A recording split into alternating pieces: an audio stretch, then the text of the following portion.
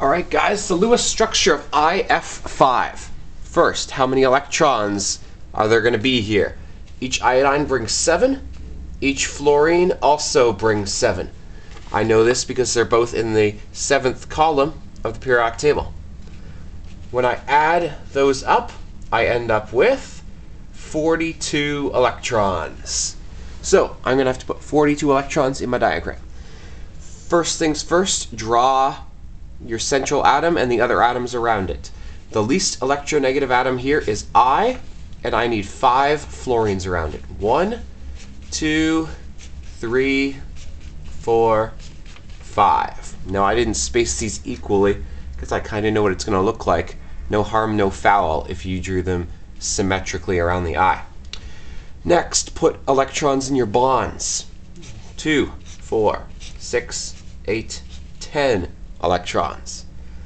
Now fill your outer shells until they have a full octet. I need 42 electrons, so count with me. 2, 4, 6, 8, 10.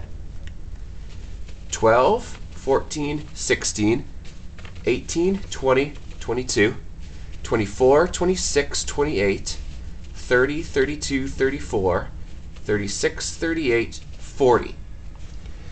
We still have 2 extra electrons to put in here, even though we already have our outer atoms filled. So we have to dump them on the center atom. That's 42 electrons, and we're done. Everything has a full octet here, all the F's. Iodine has what's called an expanded octet. 2, 4, 6, 8, 10, 12 electrons around it.